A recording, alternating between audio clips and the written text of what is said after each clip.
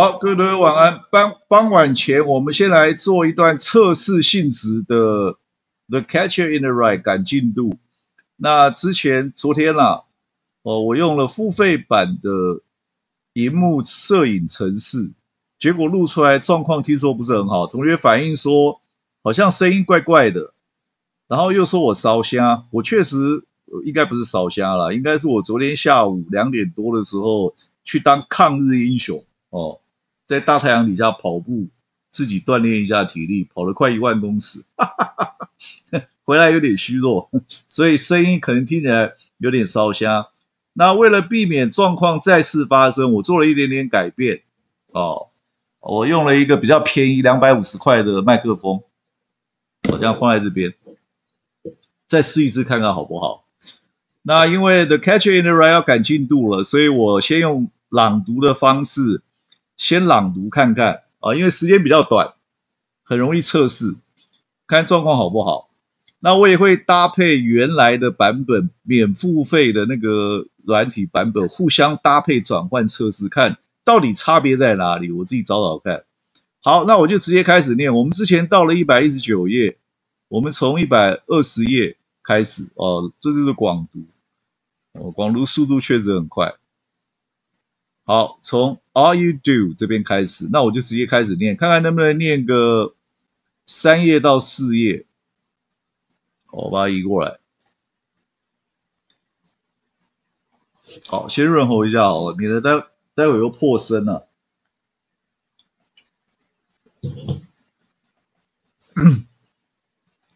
好，开始了。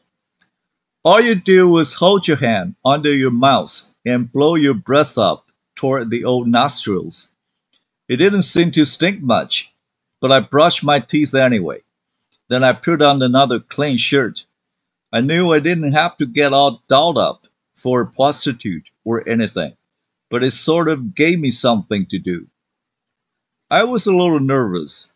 I was starting to feel pretty sexy and all. But I was a little nervous anyway. If you want to know the truth, I'm a virgin. I really am. I've had quite a few opportunities to lose my virginity and all, but I've never got around to it yet.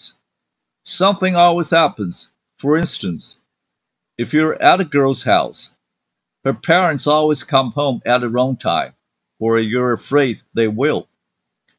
Or if you're in the backseat of somebody's car, there's always somebody's date in the front seat.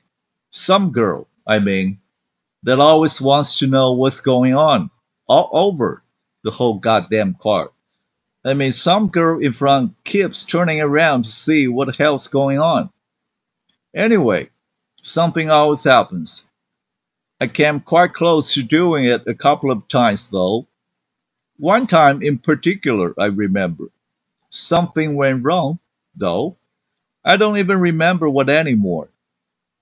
The thing is, most of the time, when you're coming pretty close to doing it with a girl that isn't a prostitute or something, or anything, I mean, she keeps telling you to stop.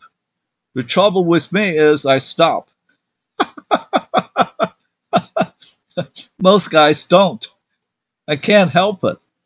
You never know whether they really want you to stop, or whether they're just scared as hell, or whether they're just telling you to stop, so that if you do go through with it, the blame will be on you, not them. Anyway, I keep stopping.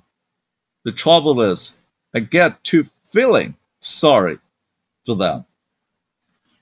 I mean, most girls are so dumb and all. After you neck them for a while, you can really watch them losing their brains. You take a girl when she really gets passionate. She just hasn't any brains. I don't know.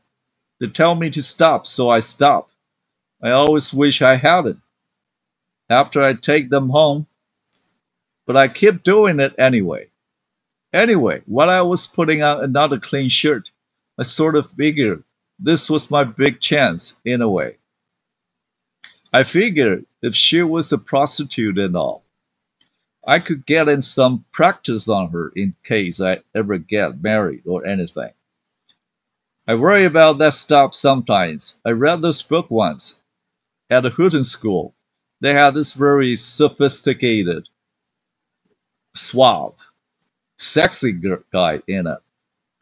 Monsieur Blanchard as his name, was his name. I can still remember. It was a lousy book, but this Blanchard guy was pretty good. He had his big chateau and all down the Riviera in Europe. And all he did in his spare time was beat women off with a club. He was a real rake and all, but he knocked women out. He said in this one part that a woman's body is like a violin and all, and that it takes a terrific musician to play it right. It was a very corny book.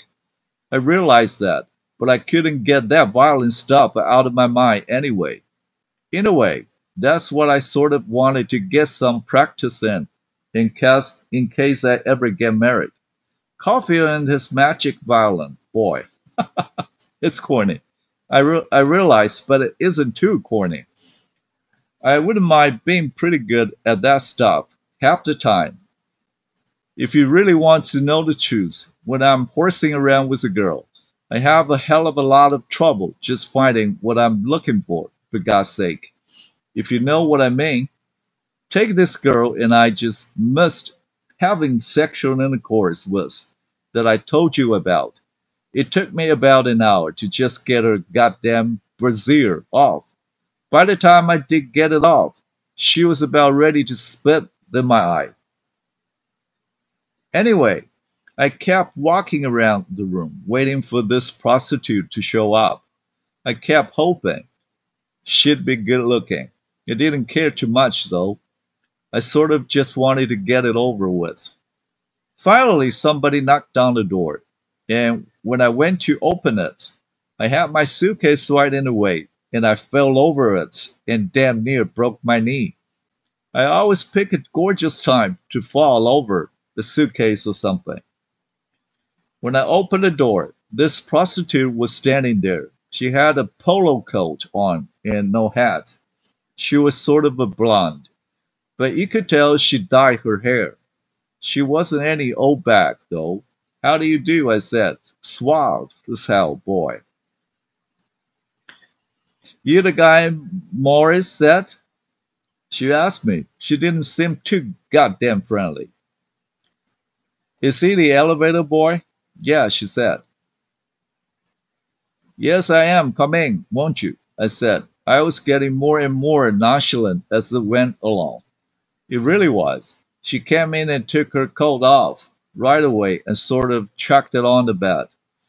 She had on a green dress underneath. Then she sort of sat down sideways on a chair. They went with her desk in her room and started jiggling her foot up and down. She crossed her legs and started jiggling this one foot up and down.